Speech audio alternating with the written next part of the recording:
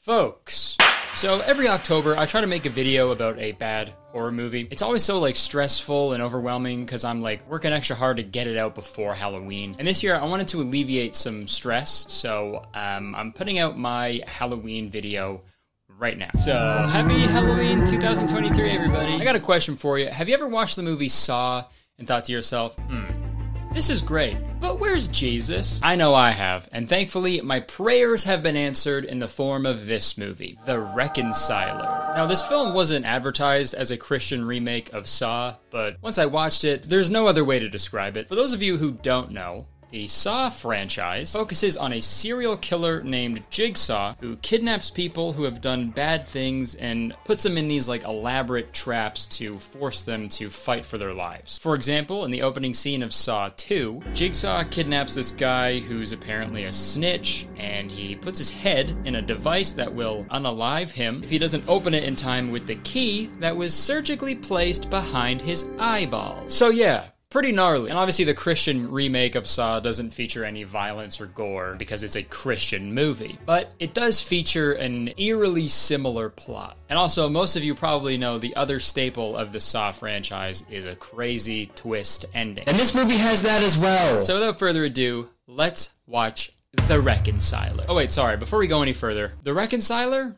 I hardly know her. So the movie starts the same way the first Saw movie starts. Two people passed out on the floor in some random location. The first guy, Smitty, gets up and begins searching for a way out. And the only thing that this scene does is make me think that Smitty is not potty trained. Oh, man, just my luck. First the kidnapping, now I gotta learn how to use one of these. He then wakes up the other guy, Ed, by poking him with Ed's cane. What? Can I have my cane? What? I have a hurt leg. It's kind of hard to walk without... Sorry. I wonder if that was the actual diagnosis from the doctor. Please, doc, you gotta help me. My leg really hurts. Yep. Sorry, seems like another classic case of hurt leg. Oh, no, what's the cure? Well, the year was 1978. Robert Smith, just a young boy. This is what I meant. Okay, so the boys start looking around for ways to escape this room that they're locked in, but they can't find anything. All they really find is a hurt shoulder. I think I just bruised it. So they ultimately accept their fate of being trapped there. I don't think they mean to kill us. At least not right away. And already we can see that this movie is Saw but Christian, you know? Like Saw but a little nicer. In the original Saw film, they were chained up in a dirty old bathroom. But this one they've got like several rooms. They got like a private bathroom. Like this is like a vacation for them pretty much. Yeah, man. We then cut to this other character named Lori. She's a reporter who says everything she's typing just out loud. Prominence. Eldridge family. Lori, shut up. Beautiful. Every day, you can't just say all the words you're typing out loud. Sarah Pritchard. We all heard everything you sexted to your husband. You know that, right? The occasion disgusting. Was celebrated. Can't have one day of silence, man. This was supposed to be a good day. You know, whoever the boss calls over to his desk is getting a promotion. And I think it's gonna be me. Lori? Yeah. Come and see me, please. Come on! Also, I love this scene so much because, like, the wedding article that she was writing was so clearly keyframed manually onto the screen, like, instead of using actual motion tracking. And whoever did it did a very poor job. You can see it, like, overflowing in the cubicle pretty much. But hey, that's what happens when you spend all the budget on high-quality actors. Ooh, you're keeping up? Oh, yeah, covering the latest fashion shows. Yeah. Never mind. Also, dude, this boss character, he has the opposite problem of Lori. I can't understand anything this man says. Battery power cars. Look, I've been speaking English for almost like 30 years, and the way this guy talks makes me feel like I've never heard an English word before. I was talking to my dad over the holiday, you know, and like he said, you know, my dad says God is not dead. Huh? We act like he What is. are you talking about? Good and evil kid, look at me. What are you saying? Good and evil kid, look at me. Okay, I don't know if I'm just exhausted, but that audio clip right there, I've been replaying it all night, and I'm losing. What does he say there, dude? Good and evil kid, look at me. Good and evil kid, look at me. Good and evil kid, look at me. Please leave a comment and let me know what you think he is saying here, because I have no idea. So after replaying this scene like 5,000 1,000 times I realized what he said. Except for that one part. I still don't know what he said there. Good and evil, look at me. You know, he wants her to go out into the world and write a real hard-hitting story. A real story. So he tells her to go out and write a story about how people don't believe in God anymore, and it's like ruining the planet. And she agrees. On my desk, I want it. All right. Also, yo, where the f is this office, dude? It looks like the room where they filmed the first actual Saw movie. There's like a pipe in the corner, like weird, dirty tiling on the wall. I feel like if the camera panned down a little bit, you'd see two guys sawing their legs. Okay, so we now cut back to Ed and Smitty, and we see them getting to know each other a little bit. What is it exactly that you do? I'm a reporter. So what do you do for a living? Graphic designer. And that is the whole scene. We then immediately cut up to close-up shots of a squirting cross. I never knew I would say those words in that order, but here I am. And then it cuts to an interview between Laurie and a pastor. And listen, I really don't want to focus too much on this storyline because it literally goes nowhere. You know, in like a regular serial killer movie, there's a reporter maybe doing a story about the serial killer. You know, it shows them gathering clues and maybe the movie ends with the reporter saving the day, you know? Not this movie. While there's the main storyline about the Jigsaw-style kidnapper, there's also another storyline of Laurie just interviewing people about God. And that's it. That's so stupid. That's like if the movie Zodiac still featured all the serial killer stuff, but whenever it cut to Jake Gyllenhaal's detective character, it was just him like looking for his keys. Like what? It has nothing to do with the story. Okay, you know what? I'm actually just gonna speed run through this whole storyline because I don't want to keep cutting back to it because I cannot stress enough. It is so stupid and pointless. So this pastor ends the interview with a suggestion for Laurie. Would you be willing to interview some other people first? Religious leaders? No, just plain folks who might give you a completely different perspective. Sounds like an interesting angle.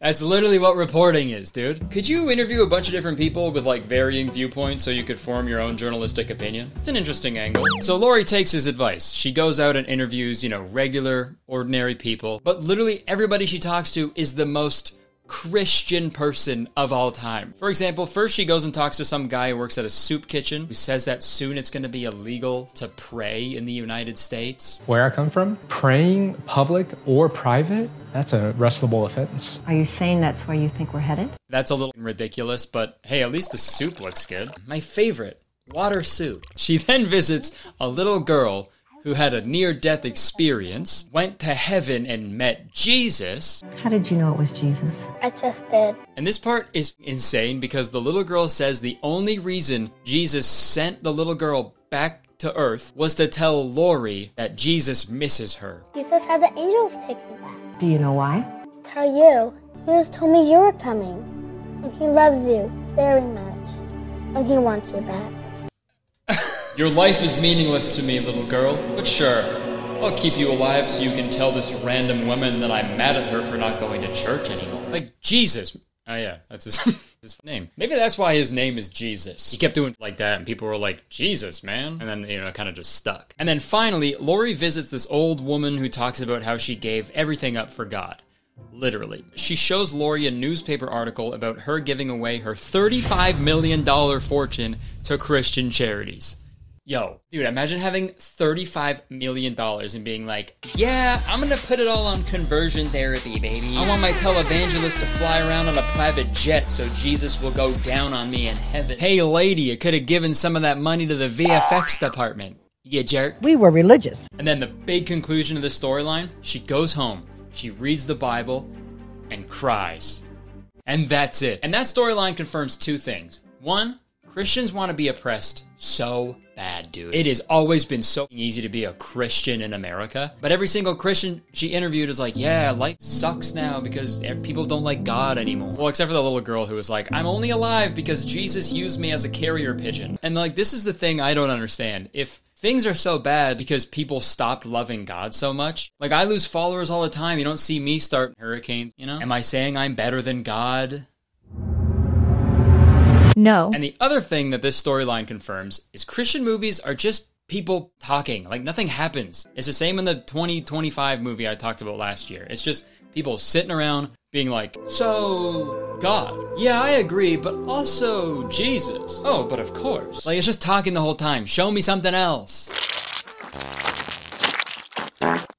Okay, never mind. Let's just... Talking's fine. Okay, with that storyline done, let's cut back to Smitty and Ed. So Smitty pulls out his cell phone and he notices a key attached to it, which makes no sense because literally 5 minutes ago he was using that cell phone to look for a signal and there was no key attached to it. But they use the key to open like some storage bin that's in the room.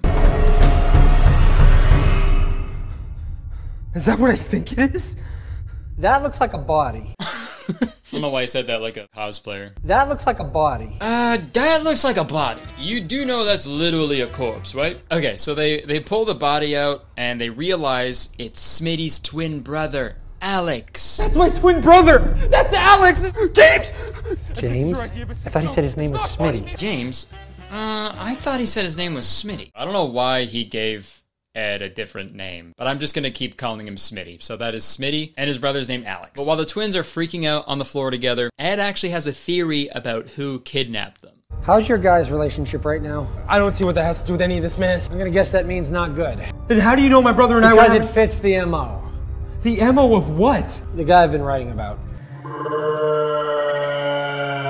So you mean to tell me the reporter, Ed, is currently writing a story about a guy kidnapping people, locking them up, and it took him this long to connect the dots? You know, for a guy whose full name is Education, I don't think he has one. That's what Ed is short for, right? They call him the Reconciler. He said it! He said the name of the movie! So now we've got our main antagonist of the film. Let's see what he's all about. The Reconciler. This has his signature all over it. What signature? Kidnapping estranged family members and locking them up until they talk. I remember reading something about him doing this to like 2 cops or something.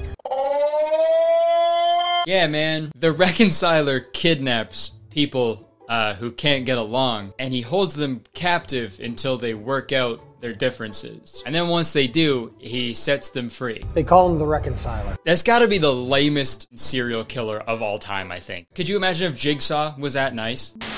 You're not in any real danger. I just miss the way things used to be. Dude, this movie had so much potential to be the Christian Saw. You know, like in my head, I thought it was gonna be exactly like Saw, but instead of like the trap killing you, maybe the trap like makes you commit like a sin or something, you know? Like this is how I thought the movie was gonna go. Hello.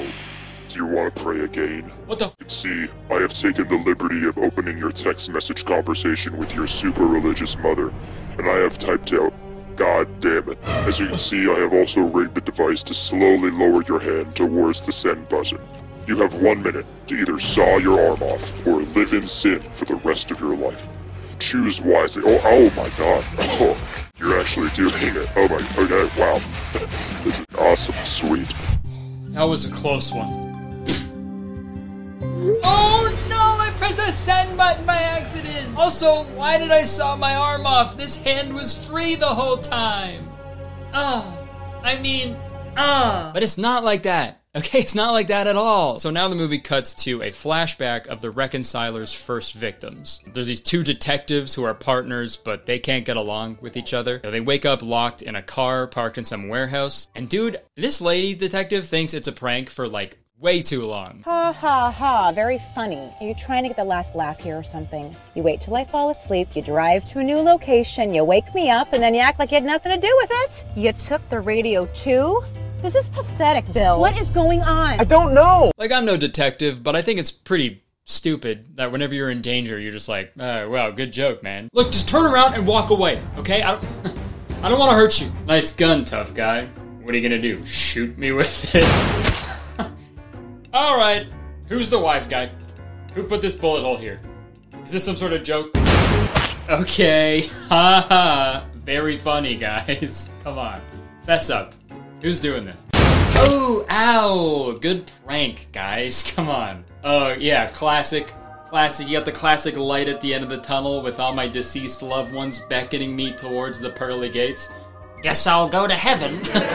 So while the detectives are freaking out in the car, they find a voice recording, just like in the movie Saw. And dude, I am not exaggerating. This is one of the funniest movie scenes I have ever seen in my entire life. Hello, detectives. I'm sure by now you're wondering how you got here and what's happening.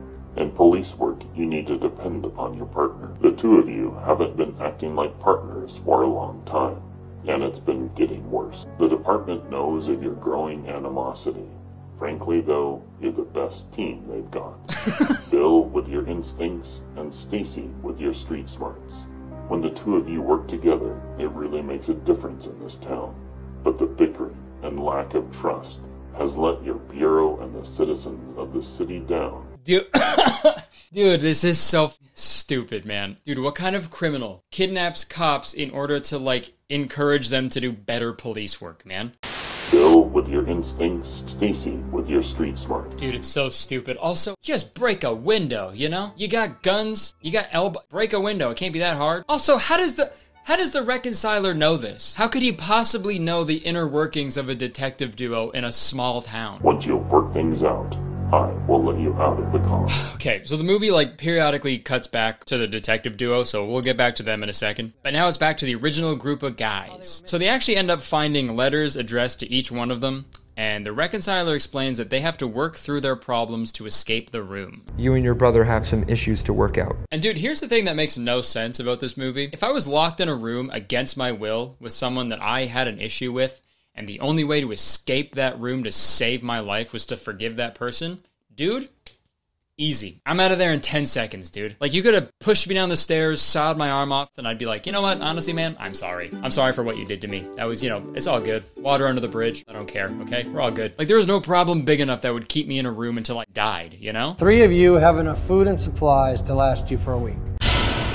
I'm sorry? A week? The reconciler gives them a whole week? He doesn't mess around. Yes, he does. That's all he's doing. So let me remind you, at this point in the story, we still don't know why the brothers are mad at each other. So it must be pretty crazy if they're putting it off for later in the movie, right? It must be, you know, maybe one of the brothers killed their mom or something. I'm excited. Not yet, though. It's a Christian movie. We gotta add some filler. So to pass time, we cut to another pair of the reconciler's victims. This time it's the typical army dad who doesn't spend enough time with his son. But this one is especially goofy. They wake up in the middle of a forest or something, but they realize they know exactly where they are. I think I know where we are. Mom always wanted you to bring me here for like a father-son hike. So they read the letter and it says the keys to the handcuffs are at the top of the hiking trail. And they need to reconcile the relationship on the way up there. The keys to the cuffs at the top of the trail. But like, they're outside. You know what I mean? Like, they're not locked. Like, they're free to go. Especially since they're on a public hiking trail on a beautiful day. I think they're going to see another person and be like, hey, can you help us? We're like tied up. Also, there's nothing forcing them to reconcile. They just have to walk to the top of the hiking trail. I feel like that'll make them hate each other even more. But regardless, the dad doesn't want to be shackled to his loser son anymore. You really hate spending time with me that much, don't you, Dad? I'm a soldier in the United States Army. So he's going to use his big, strong muscles to break the chain. Don't worry, son. I got it.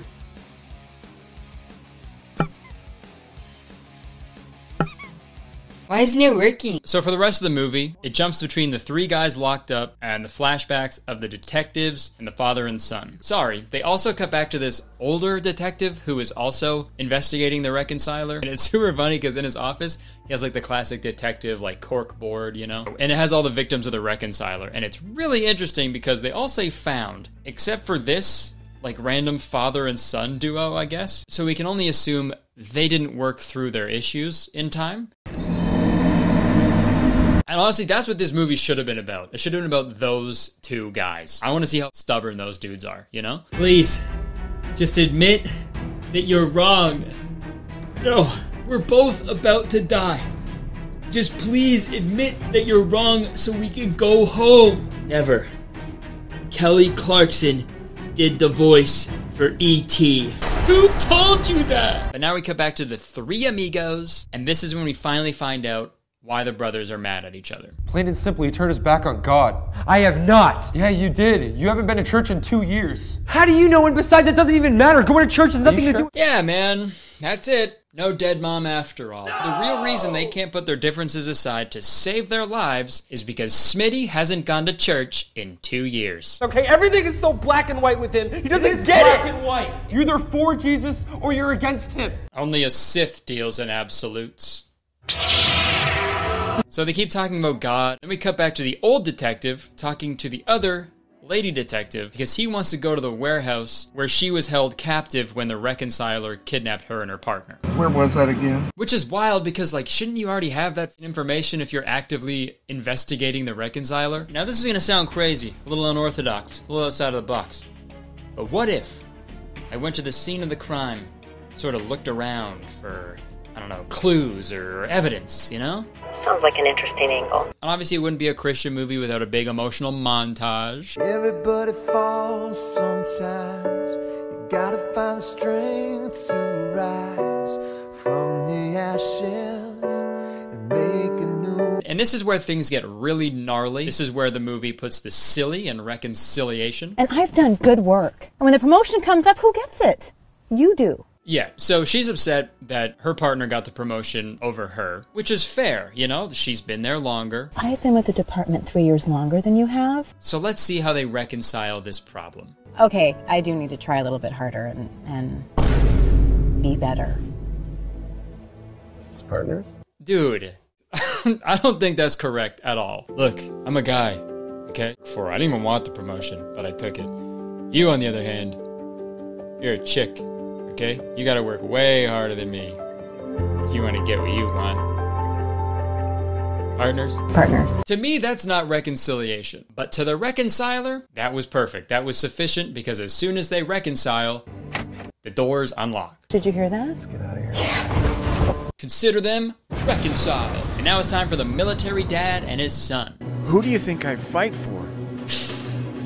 You guys. Look, son, when I initiate a drone strike that kills hundreds of civilians, I do that for you. But yo, once they're done arguing, something crazy happens. The son slips and falls, and he's dangling off the mountain. Oh, okay, well, I guess he didn't really slip. He sort of just walked off the cliff. Did he forget he was on top of a mountain? I'm gonna pull on the chain, use it for leverage to climb back up. You're dangling from the chain. I'm gonna pull on the chain and in turn pull you up. All right, so he pulls his son up, and the son passes out for some reason. So now the dad has to carry him up the mountain, Madame Zeroni style. And they make it to the top of the mountain, and now they love each other again. Which doesn't make sense because they didn't reconcile anything, dude. The dad didn't even like save the son's life like as a selfless thing. Like if the son fell off the cliff, so would the dad. So how do we know? How do we know why he saved the kid, right? And now it's time for the grand finale. The three amigos. So let's see how their story ends. Oh wait, sorry. Before we do that, I gotta play this part because when I saw it for the first time, I laughed really hard. And the cops, they stayed partners? Yep. It sounds really similar to what Alex and I are going through. What? What? Right? What? Right? It seems like he forgot he was on a movie set and he was genuinely confused by what that guy just said to him. You know, it sounds really similar to what Alex and I are going through. What? Who's Alex? That guy's name is Jeremy. He's an actor. You know that, right? Alright, cut. Dude, can you stop yelling that? I'm trying to have a conversation with this guy. What? Alright, you remember at the beginning of this video where I said this movie has a crazy twist ending? Well, strap in. The twins forgive each other and they hug it out, and then Ed puts his cane down and walks to the other side of the room. He never had a hurt leg after all. Your leg is okay? What? But that's not it. The big twist isn't his ankle. Let's see the actual twist. Well, I told you that I was a reporter. Kind of.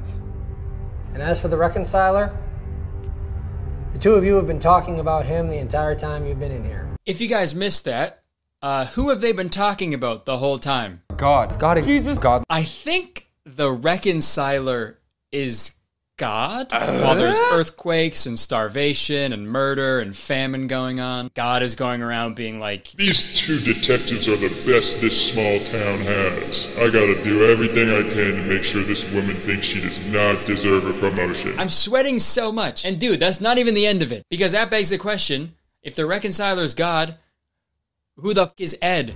I thought you said that was locked. It was locked. I checked it. How'd you do that? The same way that I got those cops out of their car. The same way that I helped Jeff pull JR off that cliff. The only difference between those assignments and this one is that it was decided that it was time for me to work a case up close and personal. Well, now we know why the son passed out after his dad pulled him up off the ledge, you know? He was probably confused by this strange man casting a strength spell on his dad. I'm a messenger I'm a guardian and other things as well. You're,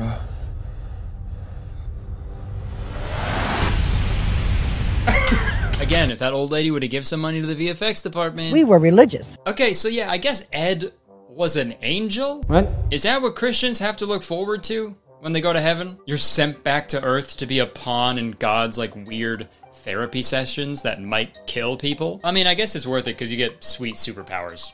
Like the power to unlock a car. But yeah, the movie ends with the old detective finding them with his awesome detective work, and everybody goes home safe and happy. It's a pretty amazing story. And that is The Reconciler. Probably the worst movie I've ever seen in my life, and that is saying a lot. But at the end of the day, that's just my opinion, right? So let's take a look at some other reviews to see what the general public thinks of this movie. We got one review, a 10 out of 10 on IMDb. Gripping from minute one says, "The Great Scott Magician." I have been a movie buff for many years. I've also been a fan of the faith-themed genre. But I have often believed most faith-themed filmmakers are behind a time when it comes to what people are watching these days. I have heard mainstream film after mainstream film use the following sentence for their trailers. Gripping from minute one. Well, Christian films have gotten many right. Most of them you need to give them about a half hour before they get good. This film, on the other hand, and gives you a reason to watch and stay with the movie from the moment it opens. It's not just a message in the story is a tool. There is an actual story. Not bad for a director and actor who decided to write together for the first time. Yeah, okay. The Great Scott Magician. Loved it, I guess. That's great. Let's check this dude out. Hold on, is that...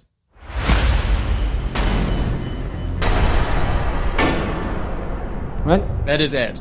Okay, great. So the only positive review for this movie is the star of the movie. I didn't know this until like a couple minutes ago, but the last line of that review was oddly specific. You know what I mean? Not bad for a director and actor who decided to write together for the first time. Like, what? How would you know that? So I looked it up, and Scott was also the co-writer of The Reconciler. Actually makes a lot of sense that he's a magician, you know? And that explains how he disappeared at the end of the movie. Sorry, I want to see some of this guy's magic tricks. I'm gonna look him up. Here he is. I am, for all intents and purposes, a magician.